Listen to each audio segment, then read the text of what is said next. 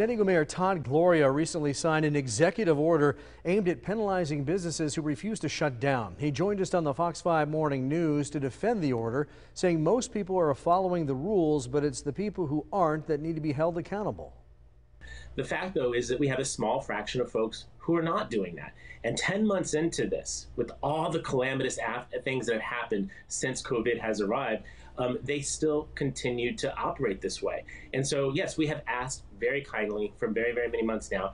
I was elected mayor became mayor about a month ago, and I look around and I see that, for these folks who are ignoring these rules, there has to be some consequences. We are a nation of laws, and the second that we start ignoring the law or picking and choosing which ones we want to enforce, we don't become America at that point. So I'm doing my level best to make sure that we focus this on the egregious violators of the public health order, people that we have been in touch with multiple times, to make sure that they understand that there is consequences for this.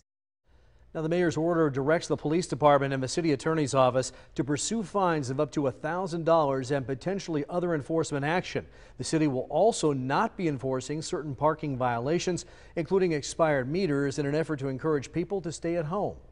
Well, when it comes to the latest numbers, just over 3,000 new coronavirus cases have been reported in San Diego today. That is a 17% positive rate of a test taken.